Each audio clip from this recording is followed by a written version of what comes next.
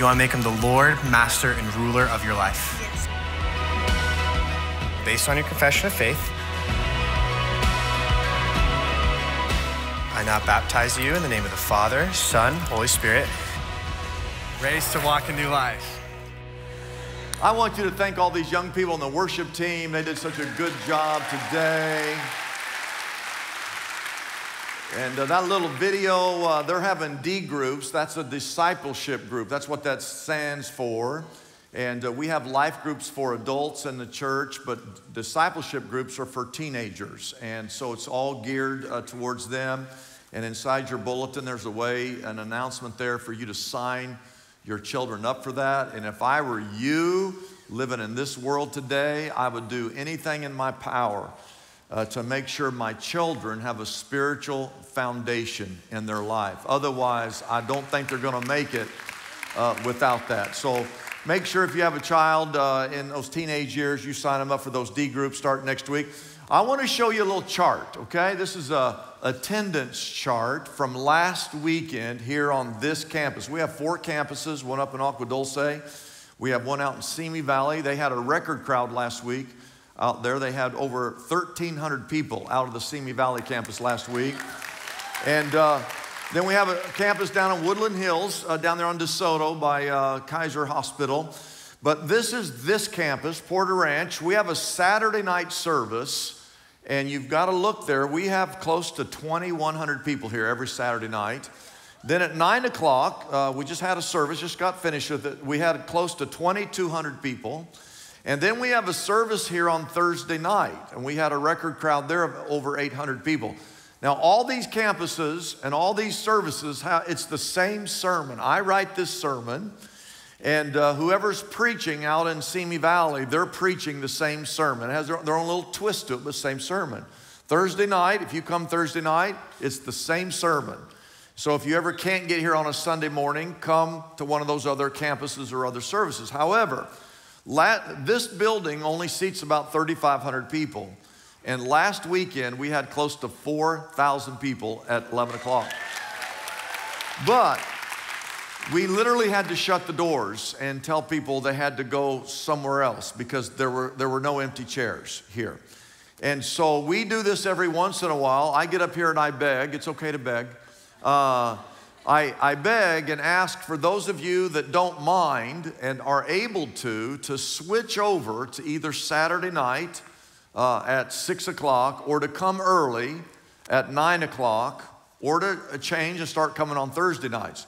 And the reason we do that is because most visitors who show up for church tend to show up at the 11 o'clock hour. And we just don't have enough space. And so we ask from time to time, so we just want you to look at this. We need almost 2,000 people, that's a lot of people, to move to one of those other service times. So if you don't mind doing that, you can help us out. If you don't want to change, then don't change. Don't change. Just keep coming. And we'll figure something out. But I think a lot of this is a result of all the people we're inviting to church this year and those cards that you're handing out. So we want to thank the Lord for that. Today we're in the middle of a 5-week series, 5 weeks long, and we're in the middle week of a 5-week series called Read the Signs. Everybody say read the signs. And we're trying to read the signs that confirm for us that we're living in the last days. We're reading the signs of the second coming of Jesus Christ. Last 2 weekends, we've been in the book of Matthew chapter 24. Today, I want you to take your Bibles and turn to 2 Timothy chapter 3. We want to move from the book of Matthew over to 2 Timothy.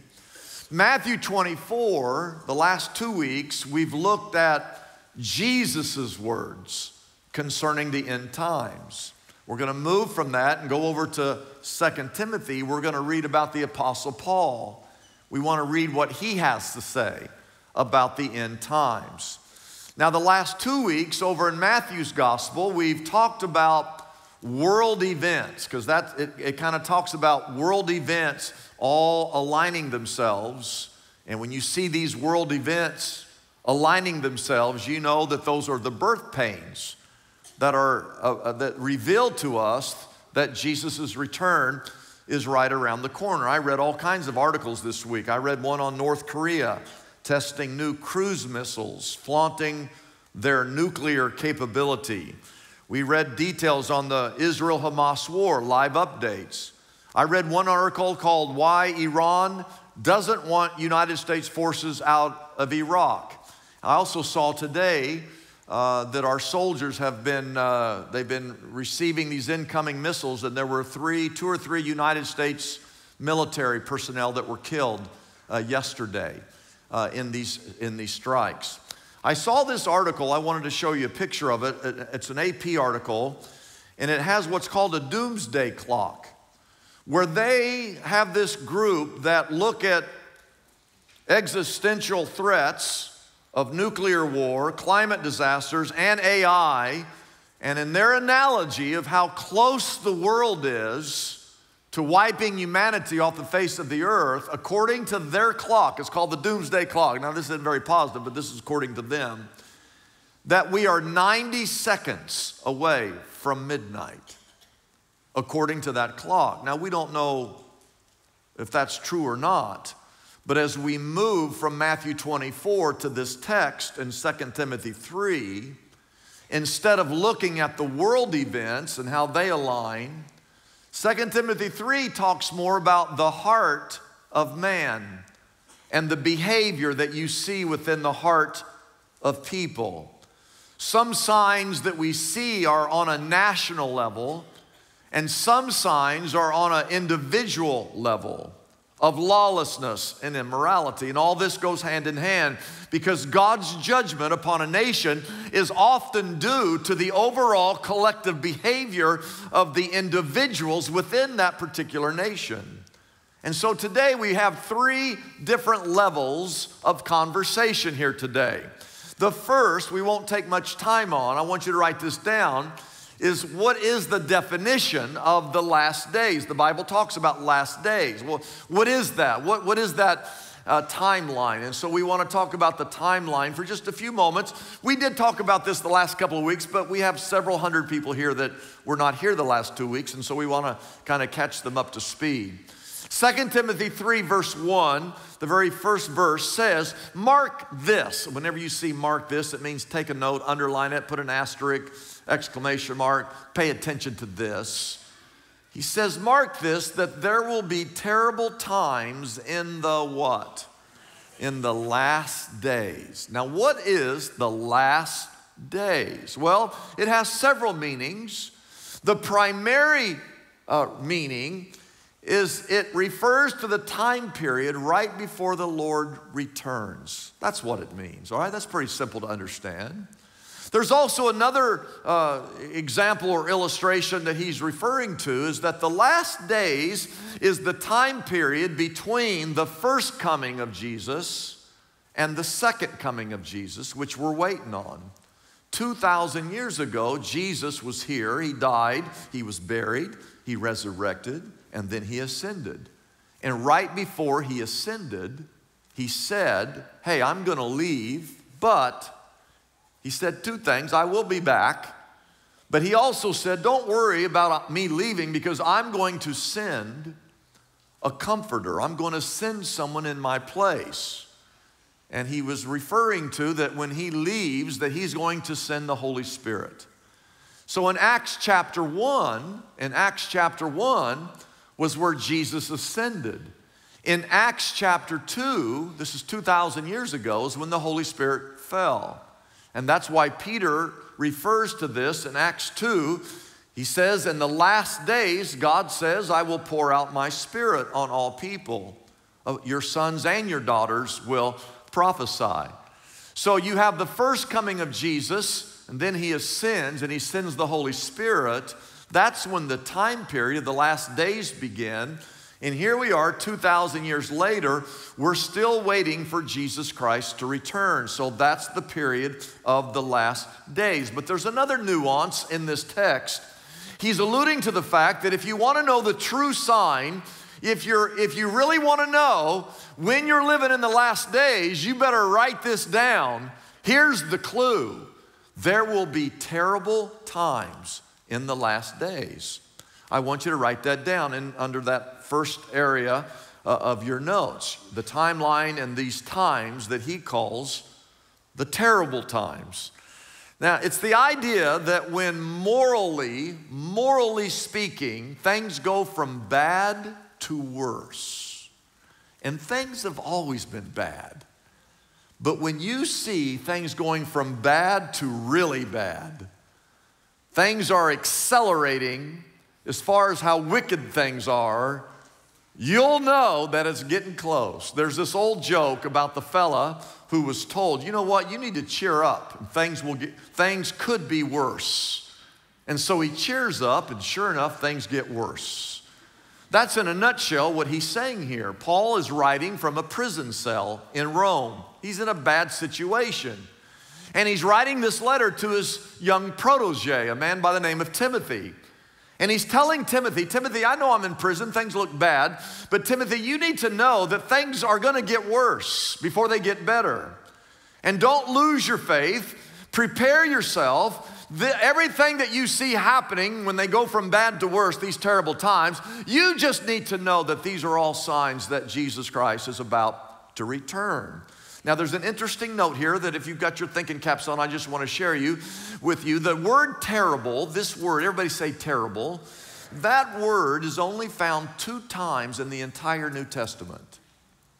It's found once here, talking about how things are going to be terrible before Jesus Christ returns. But the only other time you find this word is in Matthew chapter 8, verse 28, when Jesus is talking about 2 violent men who were demon-possessed in the region of Gadara. And these 2 wild, violent, uncontrollable men lived in a cemetery. And anybody who walked past that cemetery, these 2 demon-possessed violent men would beat you up. That's how violent and terrible they were. And what Paul is saying when he uses this same word in light of the second coming, he's saying that when you see the world spiraling out of control, and it seems like madmen are ruling the day, and things are violent, and things are dangerous, and things seem frightening, and men have cast off all moral constraint, and society appears to be, like falling apart at the seams. When you see that happening, you need to wake up, because all of this they're signs that the end is near. And I don't know if you look around and what you see going on in our culture today. I shake my head like every day when I hear stuff like Lord, you've got to just about be coming, because you can't put up with this much longer. Can someone say amen? So the period of the last days. Number 2, let's move into the second section of our discussion, where in the next 3 to 4 verses, Paul, in great detail, he describes for us the worsening condition of depravity of mankind. As we read these descriptions, you would be a fool to read what you're about to read and not put 2 and 2 together and realize that we're living in these terrible days that he's talking about. In these next few verses, he gives us 20. Everybody say 20. He gives us 20 different characteristics of corruption. He gives us 20 elements of evil, 20 signals of shamelessness, 20 indications of immorality, 20 details of depravity, 20 windows of wickedness, 20 samples of sins that when you see these things happening, they all point to the return of Jesus Christ. And as you read through this list of 20 things, now when you read, we're going to read through them. When you read them, if there's only 2 or 3 that you see happening out of the 20, you might think, well, it's not getting that close. But when you read all 20 and you see all 20 happening now, you better realize that these are indicators that Jesus Christ is about ready to return, and you best wake up. He writes of two things. Write this down. He writes of the worsening wickedness, but he also catalogs the carnality of the culture. Just step by step by step, he lists all these things. So we're going to look at all 20. Is that okay? We're going to touch. Everybody say touch. We're not going to go in detail. We're just going to touch on these things. But this is important before we get to the third area of our discussion today. Number one, he says, the first sign is that people will be lovers of themselves. Do you see that happening in our culture today? Have you ever been on Instagram? TikTok? All these selfies and just the culture that believes that their opinion is the only opinion that matters, and you only see the world as what's in it for you, and your favorite words are I, me, mine, and your only purpose is to please yourself, and it's become a self-obsession of self. Number two on the list, when you see this happening, you'll know it's getting close, when people become lovers of money. Does anybody see that in our culture today? These are folks who make decisions based only on what makes them the most money. They will lie, they will cheat, they will swindle, they will steal. Why? Because they have an unhealthy obsession with finances. Acquiring money and material possessions has become their God. They don't tithe, they don't give, they hoard. They cut corners. They don't understand that everything that you have was given to you by an almighty God, and he placed those things in your hands that you might be a steward of those things. And in your business and in your busyness to make money, you don't have time for God because you're only trying to make the almighty dollar. Number 3 and 4 on this list is boastful and proud. Boastful in that they only talk about themselves. They make promises they cannot keep. They're proud, not in a healthy sense. These are people who see themselves as better than other people. These are people that don't need God because only weak people need God. And if you look at these first 4 signs of wickedness, people who are lovers of self, lovers of money, people who are boastful, people who are proud, this basically describes just about everybody living in the United States of America today. We don't need God. I know more than God. We have removed God from the throne of our life, and we've put ourselves up on that throne. There are millions of people who literally believe, I don't need God. I don't need anything from God. I don't need to go to church. I certainly don't need anybody telling me what to do. Church is for weak people. My money belongs to me. Everything is I, me, mine. God, I don't need him. I'm good. Church ought to be the place where people come every week to come in here and get down on their knees and say, God, I am nothing without you, and I need you desperately in my life.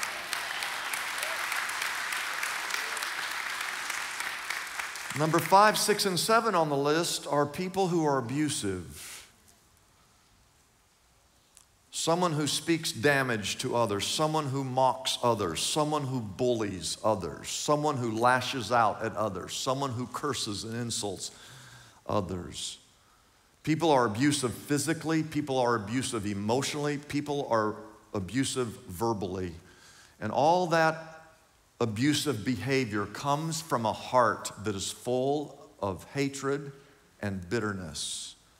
Disobedient to their parents. That's one of the biggest problems in our country today. We've raised up a generation of children who have no respect for authority.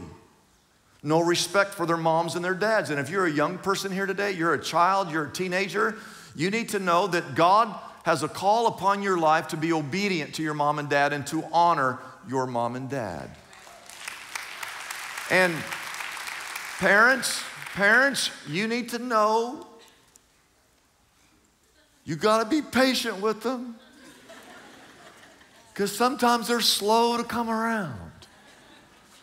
I actually got a text yesterday from my son. He's in his 30s. I almost had a heart attack because the text said, Dad, I love you and I want to say thank you. That's never happened. But he said this to me. He said, Dad, I love you and I want to thank you for raising me to have good morals. To have good morals. And parents, it's your job to teach your children to respect you. You should live a life that your child can follow. And, you know, we take our kids off to school. The school used to help. And now I really believe the school, in some cases, they do more harm than good. Because they no longer teach kids how to read and write. I mean, have you looked at the ranking of kids in America and in California? How good they can read, how well they can read? They can't read or write. And they avoid science as to when life begins. And they ignore the fact that God was the one who created us male and female. And they will invite atheists and agnostics to come into school and teach whatever they want to teach. But we've removed God in morals from the school. Now, I know that I'm older than dirt. I know that. And I've told you this before, I remember in my lifetime, I remember going to school and seeing the 10 Commandments on the walls of my school. It used to be that way. I remember as a kid standing in the hallway looking up and looking at the 10 Commandments on the walls of the school. Public school. And I looked at all the commandments. Thou shalt not kill, thou shalt not steal. There was a moral code that you had to live by. And number 5, the 5th commandment there, I remember reading it. Children, obey your father and your mother, for this is right. And so those principles are no longer being instilled in our young people. And what has the result been? Again, a generation of kids not honoring their mom and their dad. Being ungrateful. We're supposed to be grateful. But everywhere I look, there are ungrateful people. There's a sense of entitlement, being a prima donna with a warped sense of who you are. Because I believe every day that you wake up, the very first thought that goes through your mind ought to be a thought of gratitude. God, thank you for creating me, and thank you for putting me here. Thank you for a healthy body and a healthy mind and a healthy heart. Thank you, God. I would be nothing without you, God. We should be grateful, but I honestly don't see many grateful people. I see a lot of people who complain and fight and argue, and I don't see a lot of grateful people. Number 8 on our list is unholy. When you see a lot of unholiness, people who are without love, people who are unforgiving, people who are slanderous, people who have no self-control, people who are brutal. Look at those for a while. Everything in this Bible teaches us to do just the opposite of these 6 things. The Bible tells us that we're to be holy, not unholy. We're to be holy people. We'll talk about that in the coming weeks. But when was the last time you were with some guy and as you hung out together, and when you were done, you thought to yourself, man, that is a holy dude. That guy loves God more than life itself. When was the last time you were with some woman and you left that woman and you said, you know, that lady, out of all the women I've ever been around, that is a godly woman. That's a godly mom, godly mother. That's the way it should be, because the Bible has called us to holiness. People who are without love and unforgiving, God's called us to love all people. God's called us to forgive 70 times 7. We're to seek reconciliation. We are to restore gently those who have fallen into sin. We're not supposed to be slanderous. Slanderous is a word that we use to describe the devil. About 80% of what I see on social media are people just slandering one another. Self-control, I don't see many people who have control over the flesh. We kind of basically live our life where the flesh tells us and directs us in whatever we want, we do. And being not supposed to be brutal, I mean, have you seen the violence in the movies that Hollywood produces and on television? Have you seen the violence in the video games that your children play? Where the graphics now are so realistic, it actually looks like you're actually killing someone. It seems like every day in our culture we read some horrific story about someone killing someone else. We see these things happening right now, do you not? Number 14 on the list, it says that we're not to be, when you see a culture that are not lovers of that which is good, you know that we're living in the end times. I read this week, I saw this, I couldn't believe it. There was a 50-year-old man, everybody say 50. That's 50, not 15, 50. Everybody say 50. He's 50.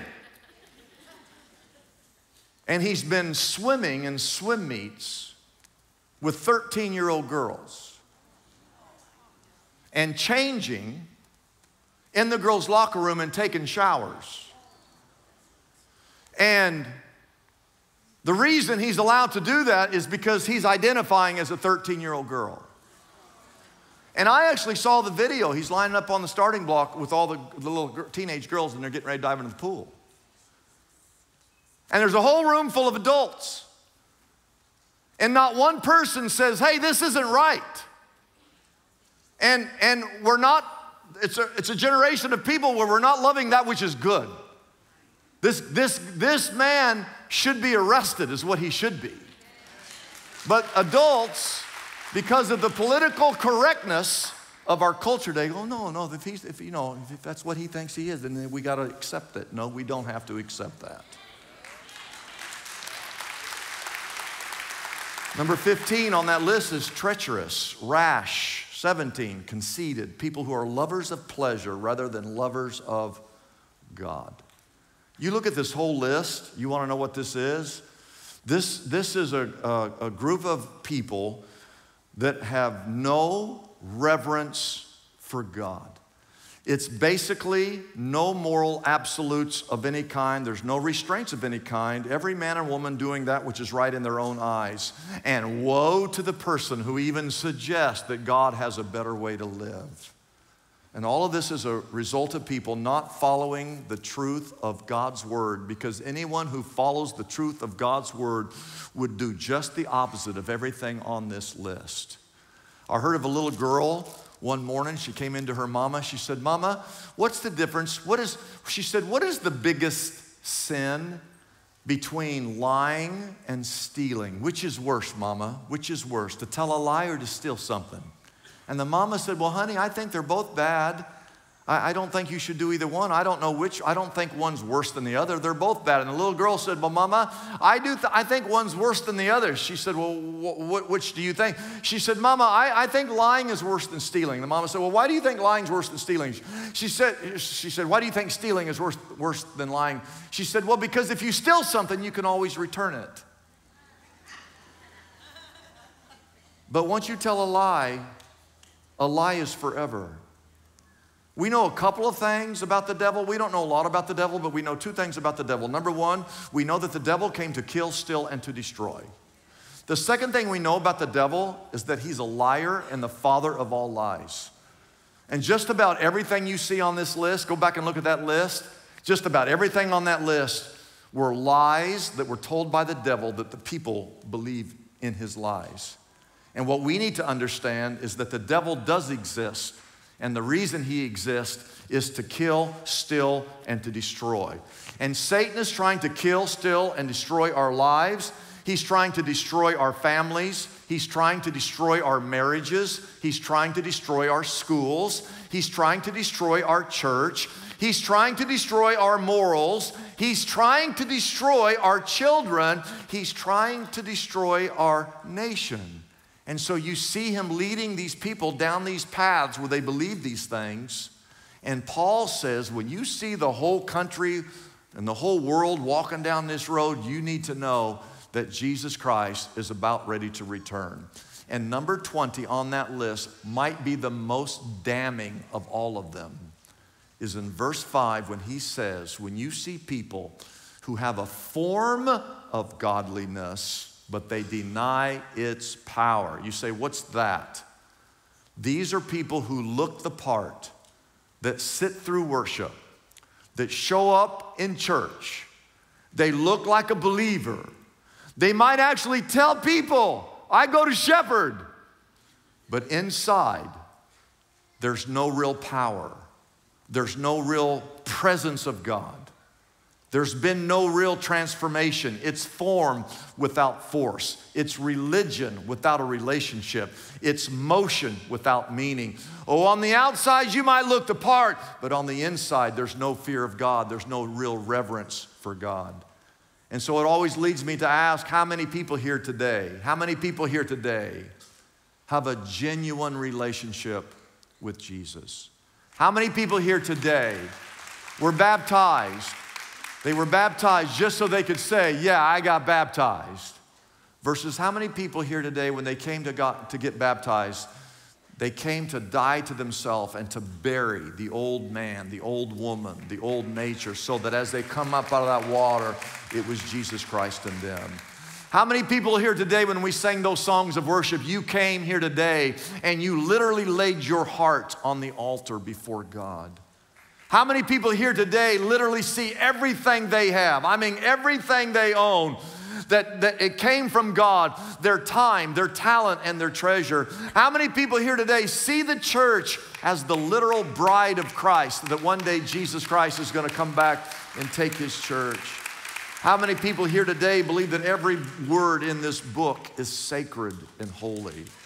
How many people here today have a genuine burden to see lost people get saved? And how many people here today walked in here to literally yield their life to a holy God who created us?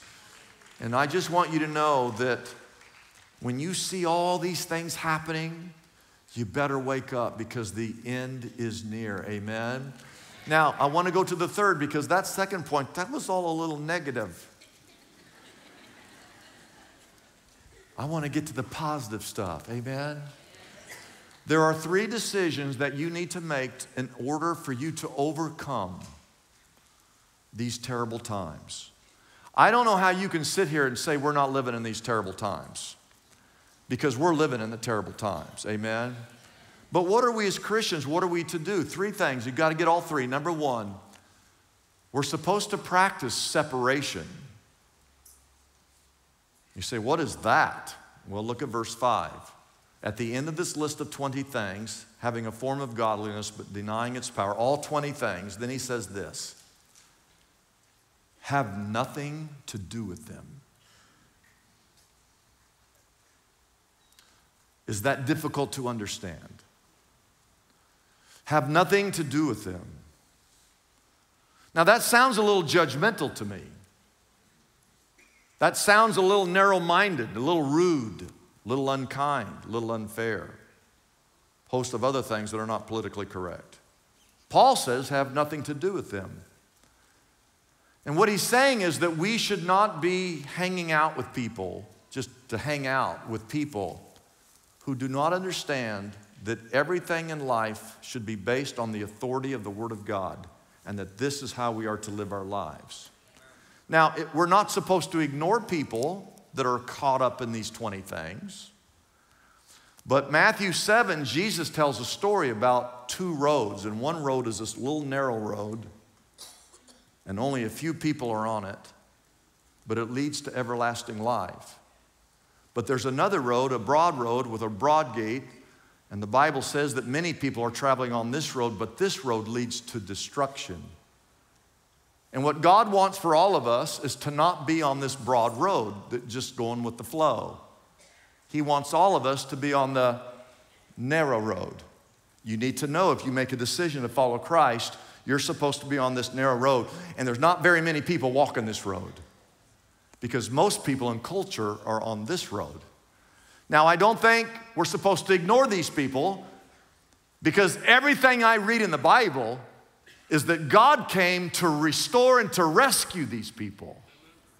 And even though we're walking on the straight and narrow road, it doesn't mean we ignore these folks. We should be like the firefighters when there's a flood and you see these water channels and someone gets stuck in that channel and they're floating and they're gonna drown and be thrown out to sea and die. The firefighters come along and they throw the rope out trying to rescue people who are on that road. And you and I, as we are walking on this road, and you live here in LA, most of this city is on this road leading to destruction. They're the 20 characteristics that you read about there. We're not to ignore them. We're supposed to do whatever we can do to rescue these people. But here's the point. He says have nothing to do with them. What he's saying is don't just jump in with culture and just go along for the ride. Just hang out with these people. Now, some of you are not going to like what I'm getting ready to say. But if your buddies say, hey, let's go to Dodger game, I'm not sure you're supposed to go hang out with them. If they say, your friends say to you, hey, let's go to Vegas this weekend. Your friends ever say that to you? I know you're not supposed to do that because you're just hanging out with them. However, if your buddies ask you to go to a Dodger game and they're not saved,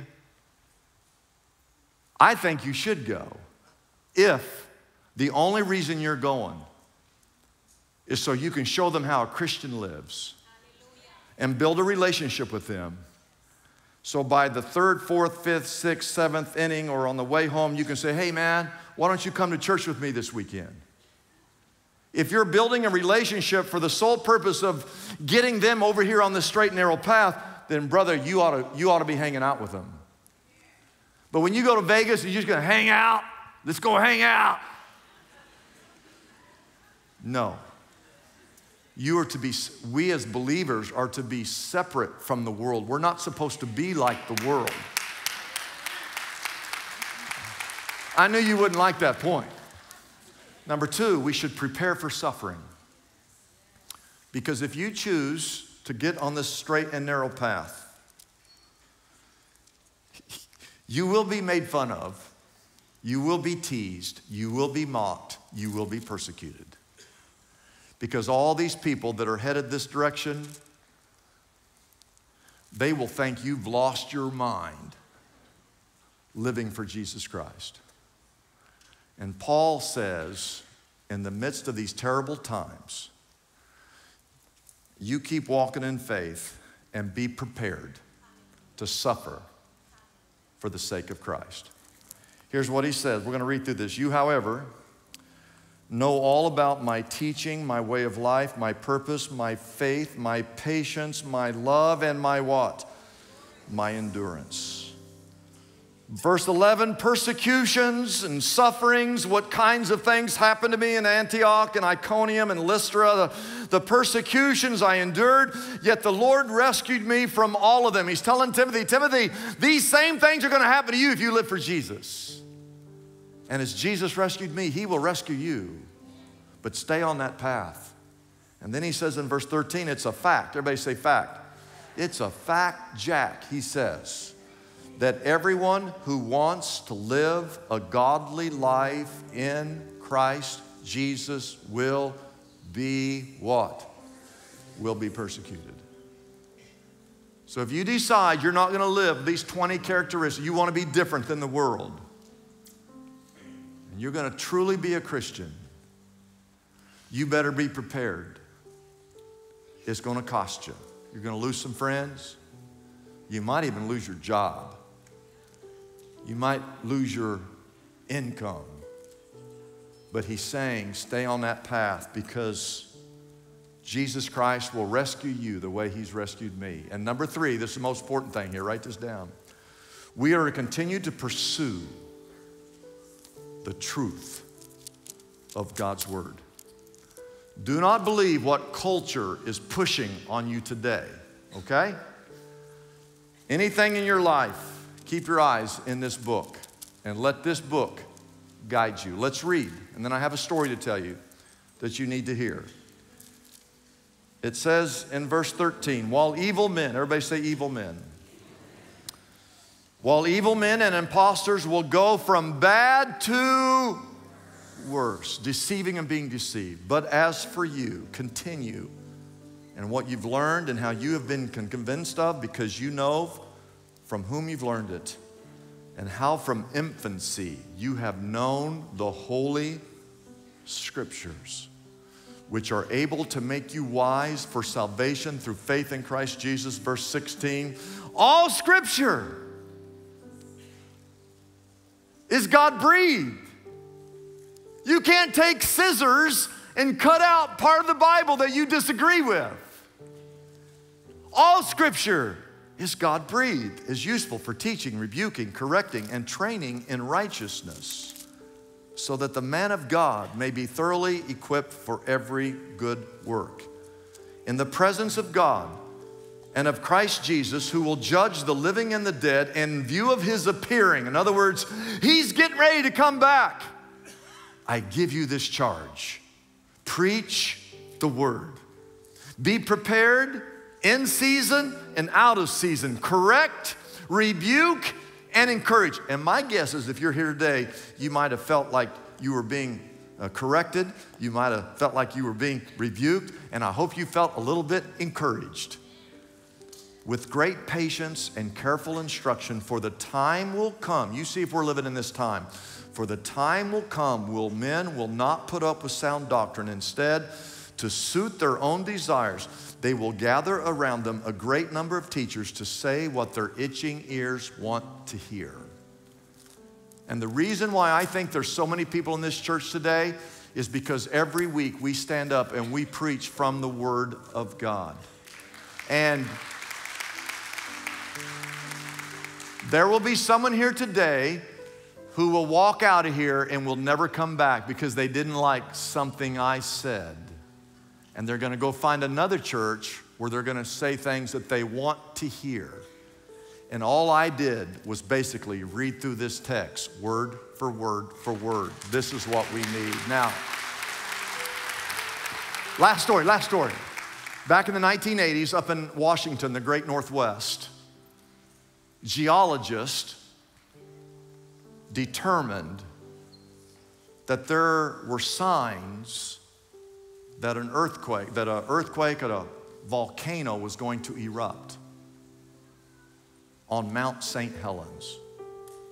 So state troopers, forest rangers, media came out in force.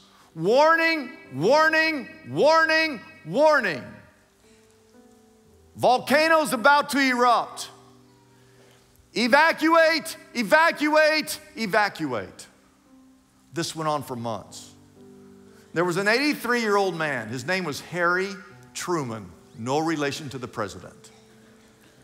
He lived 5 miles from Mount St. Helens. He ran a little lodge, lived in a little cabin. And they came by his house time and time again and said, evacuate, evacuate, evacuate. Oh, Harry said this. He said, nobody knows this mountain better than me. I'm staying. And little did he know, on May the 18th, 1980, he woke up, he went about his business, got a little lodge ready, fed his 16 cats, and fixed himself breakfast. And at 8:32 a.m., Mount St. Helens exploded with the force of a 23 megaton atomic bomb. The air instantly was heated to 600 degrees Fahrenheit. And the shock wave of energy traveling faster than the speed of sound, old Harry never heard it coming, followed by a 50-foot tall wall of mud and debris, flattened everything within 150 square miles. And they never found a trace of old Harry, never found a trace of his cats, never found a trace of his cabin. And I wonder what went through his mind the millisecond before he died, when he realized that he had gambled and lost. And I think of that story. I think of all these things in the Bible. Everything we talked about the last 2 weeks in Matthew 24, all these things we're looking at here today in 2 Timothy 3, the things we're going to look at the next 2 weeks in 1 Thessalonians and 2 Thessalonians. And you see all the signs. It's God saying, warning, warning, warning, warning. Get ready, get ready, get ready. All these signs, I'm trying to get your attention to tell you that I'm about to return. And yet there are people here who are gambling and who say, you know what, I'm good. I'm just going to just stay where I am. Nobody knows what I'm doing better than me. No. If you're here today and you're not a Christian, you're not right with God, you're not living on this straight and narrow path, you're on this broad road leading to destruction, when I'm finished praying, you need to come down here and go through these doors where we have people that will pray with you and walk with you and talk with you through a decision where you bend that knee and confess with your tongue that Jesus Christ is your Lord and Savior, so that when Jesus Christ returns, you're ready and waiting and working on His behalf. Let's all stand. Let's all stand. God, thank you for today. I just asked your blessing. I know we're a little bit late, but we were early the last 2 weeks. But God, thank you for every person who's here. And as you are my witness, God, I'm not trying to scare anybody, but I'm trying to show people what the Bible says about the terrible times when we see things go from bad to worse. We see all the world events lining up, all signaling that the return of Christ is near. And there's not a single person here, not one person here has a guarantee that you're going to wait till tomorrow or next year or 10 years from now. There is no promise of tomorrow. All we have is this very moment, this very day. And if there be anyone within the sound of my voice, God, that they're not right with God and they've not named you as their Lord and Savior, God, help them to come. God, I pray that you would just keep them from leaving. That you would speak to them in such a way that instead of leaving, they would go through these doors over here and just say, hey, I want to get my life right with God. I want to be baptized. I think so far this weekend we've baptized 25 people already. And maybe there are others here today, God, who you will speak to through the Holy Spirit, through your word, through this message, that they will come and also surrender to you. I pray, God, if you do tarry, that you will help us to take every moment of every day just to invite others. I ask your blessing upon every man, every woman, every boy, every girl who's here today. And if you tarry, God, I ask that you would bring us back safely next week as we continue this series on the signs of the times. We ask in Jesus' name. And all God's people said, amen, amen. God bless you and thank you for staying.